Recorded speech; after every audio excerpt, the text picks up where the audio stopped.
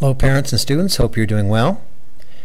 This video is going to be on reading fluency, which is a small section of reading that's important for students to understand and read grade level material. This is the first step.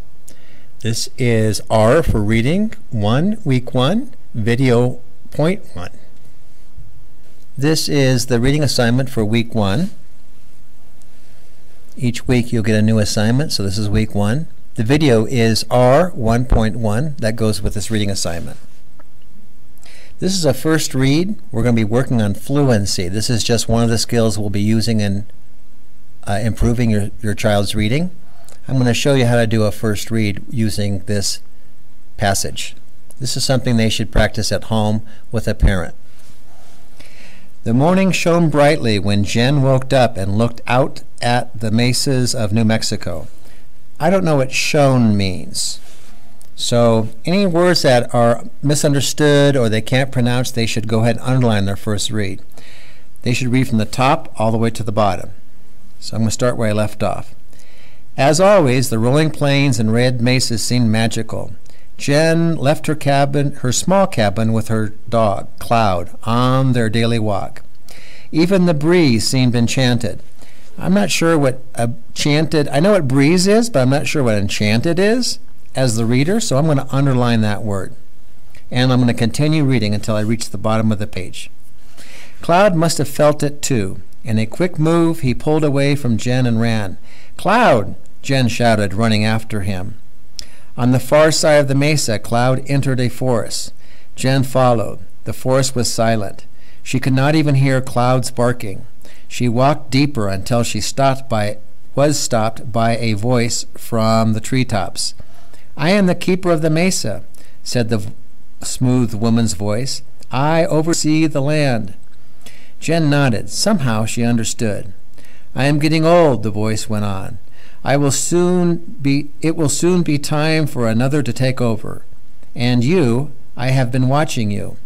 You know the magic of the land. I would like you to be the one." Jen nodded again. She knew the voice was done speaking. She knew also that she would be led back here when the time was right. As Jen stepped out of the forest, Cloud came running towards her. They walked back home slowly through the enchanted day. Here's enchanted again. So these words are going to be written off to the right, and these become their vocabulary words.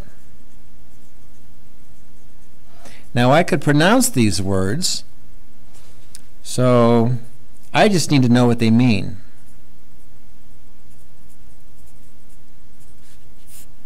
So I'm going to write them down here, and I'm going to use a thesaurus or a dictionary to look up those vocabulary words. I'll do that later on. Now you'll notice I made some mistakes in here, but I went back and I self-corrected. Students who read and self-correct, they go back if they make a mistake. That is not considered like an error in reading because they're self-correcting it and there wasn't a word that they misunderstood. They just had difficulty reading through that sentence. I made several of those mistakes through here. I'll get better each time I read. So this is what we do for a first read.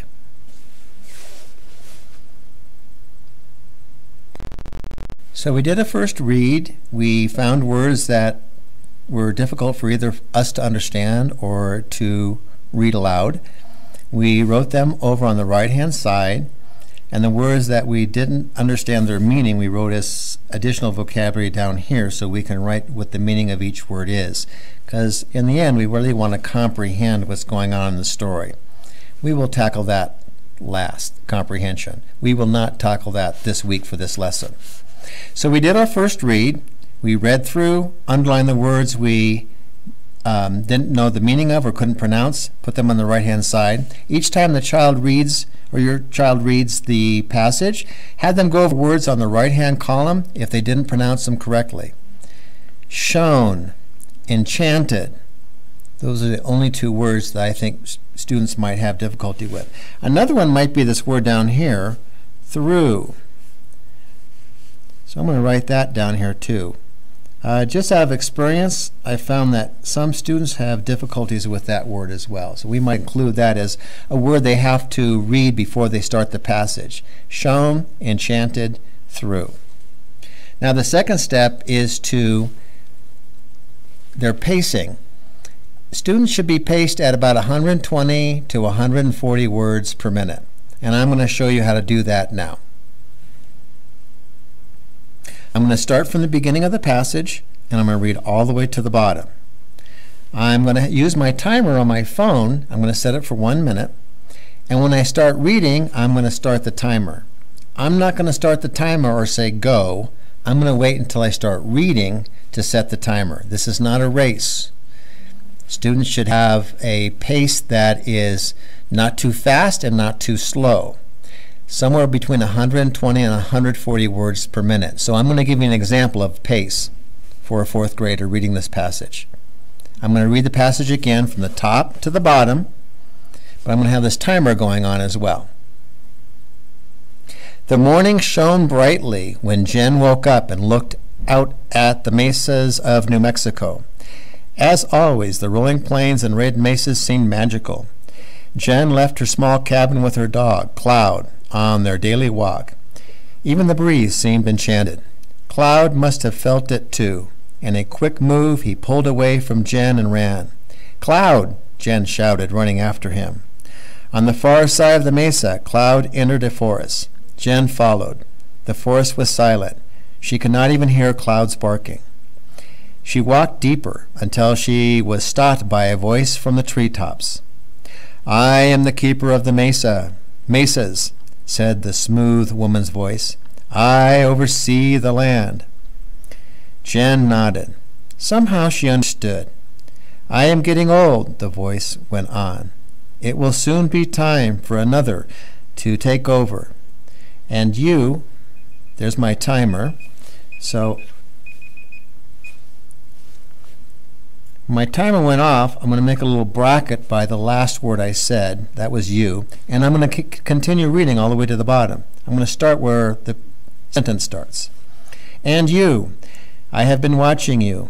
You know the magic of the land. I would like you to be the one." Jen nodded again. She knew the voice was done speaking. She knew also that she would be led back here when the time was right. As Jen stepped out of the forest, Cloud came running towards her. They walked back home slowly through the enchanted day. So I still read from top to bottom. So every time these passages are going to be read, students should read from top to bottom. I got stuck on maybe one or two, but I did a little bit better than last time. And you're going to find that each time your child reads this passages, they're going to get better. So I stopped here when the timer went off. I went back and read completely through. I was not reading all that fast. I was reading relatively slow, and every word could be heard. So now we're going to total up what my words per minute were. If we look at the end of this sentence, there's 132 words from the beginning of the passage to the up here to voice down here. There's 132 words in all of these sections. Now, it started over at went on here to 16. So I'm going to start at where the last sentence ends, was 132. And I'm going to count 1, 2, 3, 4, 5, 6, 7, 8, 9, 10, 11, 12, 13, 14. I read 14 additional words after voice here. So I'm going to add that to my 132. This is my words per minute. That is a fourth grade pace. Some fourth graders can read a little faster. Maybe they're going to read 160 words a minute, and still we can hear them reading clearly. That's fine. 120 to 140, that's the minimum. Students can read a little bit faster. If they're reading 198 and you can't hear the words because they're reading so fast you can't tell what they're saying, that's a little too fast. They should slow down. I hope that's clear on how to do words per minute and how to do a second read, or how to time your students' reading to get an idea of how quickly or how slowly they're reading and whether or not they need to practice more. 146 words per minute, if a student's reading that, well, from the top to the bottom, maybe they only need to practice this once a day. If they're down below 100, that's a concern. They should practice this passage 3 times a day. So you're going to have to kind of determine where their level's at by how fast they read. Again, if they can't read through it, pick a paragraph where they can be successful, like maybe paragraph 2 here. On the back is the reading logs. This is going to be week 1. We will choose a goal here at some point. Down here is the part you fill out. Today's date is the 18th, so I'm going to put September 18th. And the time is 11:15 a.m. I'm going to sign it. This would be for a parent to sign. And then my words per minute is how I determined that was with the timer. It was 146 words per minute.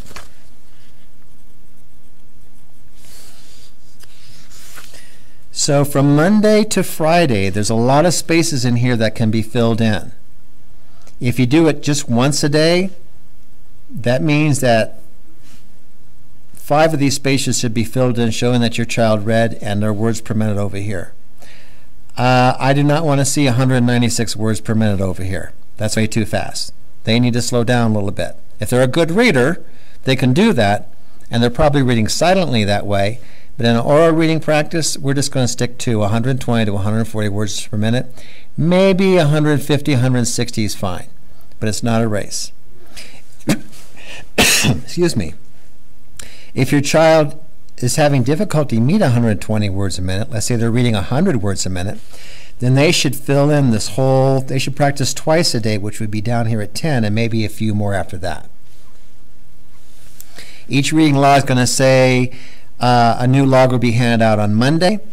So Monday is going to be the 21st. So a new log will come out on the 21st.